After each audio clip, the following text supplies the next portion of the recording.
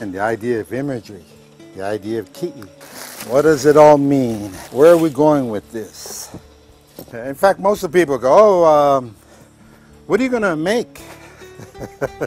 What are you going to put in there?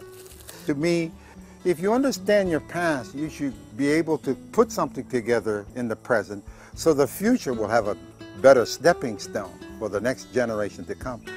Your work never ends because, again, if that was your job as those who bear the culture, the responsibility, the kuleana of being who you say you are.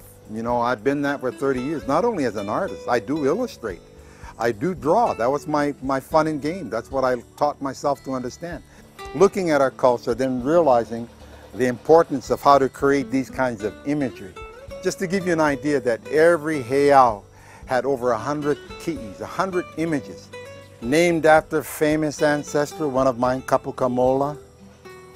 This is Haumea, the earth goddess, quote unquote, the earth mother, but she is the maker of all land things.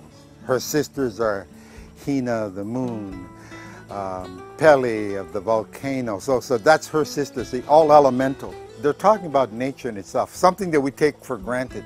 When we as human beings, we can knock down a mountain, we can dig up a harbor, we can do everything to nature, but you know, we don't realize that it's damaging for the future.